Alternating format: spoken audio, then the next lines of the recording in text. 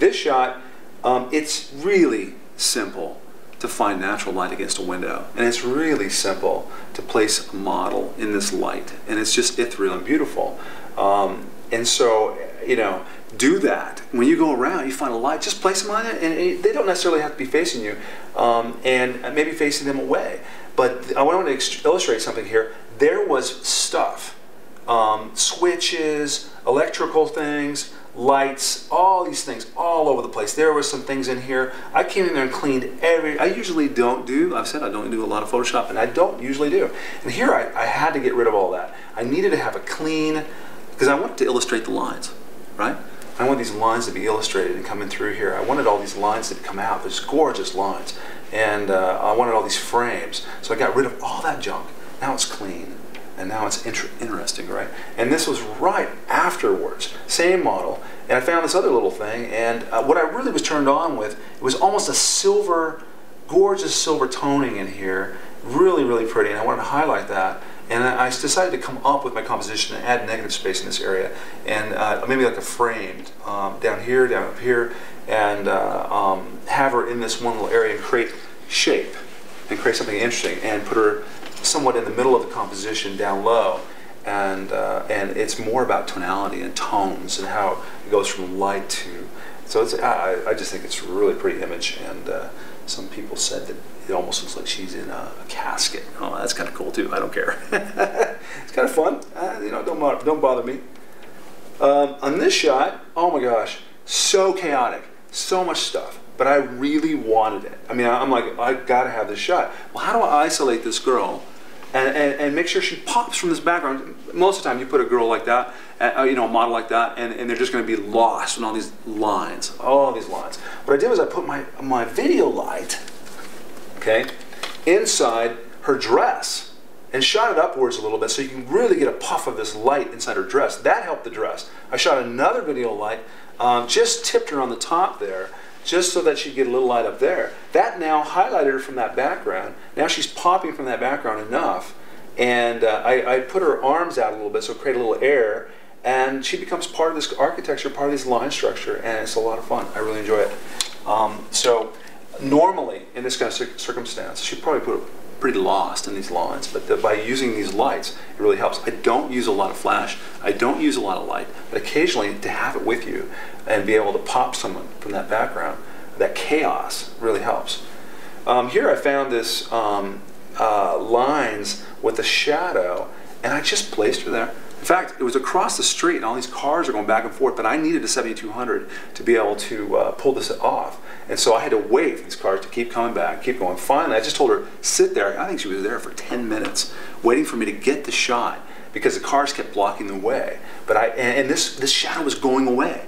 And I ended up getting all sorts of shots, but most of them weren't right, and that shadow went away so fast. And this was the only workable shot, and it just tells it that things happen. I love light, I find light, but the light changes so fast. And this one really worked for me well. And I just told her, stay back, put your head back there, close your eyes, who cares, close your eyes and just kind of relax. I told her to do that from a distance. And she did that, and it worked. I love these lines, and I love this light. And black and white helped to just enhance the line structure, compositionally, I think.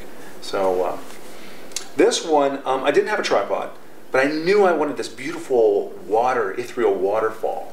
And I knew that her light dress, color dress, would really be popped in the dark area here. She actually had to walk across this really, really cold water and go across, and she was totally willing, and she could see her hair is like this water.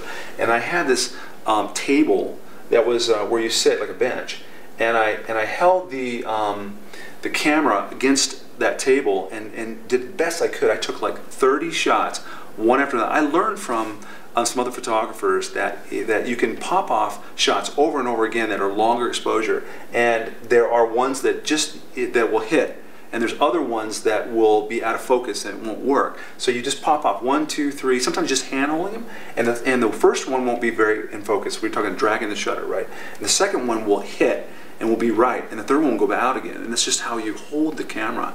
And so I think I tried a bunch, and finally she got very well crisp, and the rest of it is this long, this is like a, I don't know, a few second exposure. So, you know, to get that beautiful ethereal feeling around it.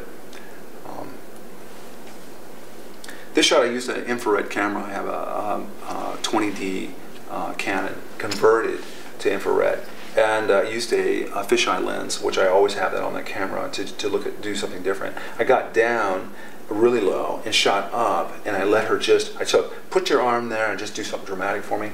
And she looked off into the clouds, and this was actually a black veil, so it was very cool, very different. These are black gloves, and but all that just turned back to a kind of almost like a cream veil now after that, and all this because of the infrared effect. You never know exactly what you're going to get, but it's really fun. And I think it was the angle of me being lower that gave her a lot more power in the composition, and this very interesting effect that's laying almost on top of her there with the railing. So that's a lot of people like that shot. It's a lot of fun, and I did shoot this about 10 times to try to get a feel and effect, and only one really turned out well, and that's the way it works, you know. And you know, at first I've kind of let this go back in my categories, and I haven't really come back to it for a long time. And then all of a sudden I looked at it again, and I realized that I actually really like the shot. The focus, of course, is on the cross, and it is infrared also again. I think what kept me was, I think there was a lot of chaotic nature in here, but you really can't see her lips, and it's dark. I started seeing the balance of what was going on that I created. So there's this wispy clouds that kind of mock this. There's negative space that mocks this negative space over here. Nice flow going on here, and after a while, I almost like the dramatic feel of it.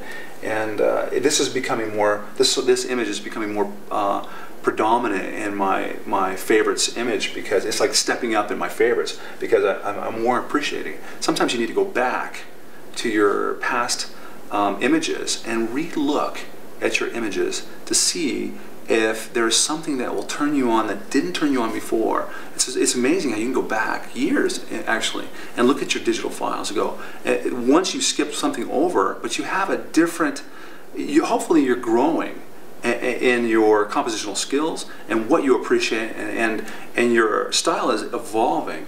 So when you do that, once in a while, go back to your past catalogs and just look at them, and once in a while you'll find a diamond that you skipped over before, and then maybe you know now a Photoshop skill that will enhance that maybe better than you knew before.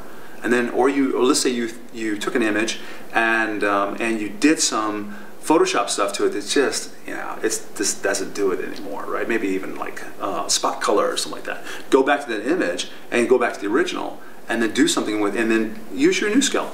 And it's amazing what you can pull back. It's like all these diamonds back in the past. So it's very cool.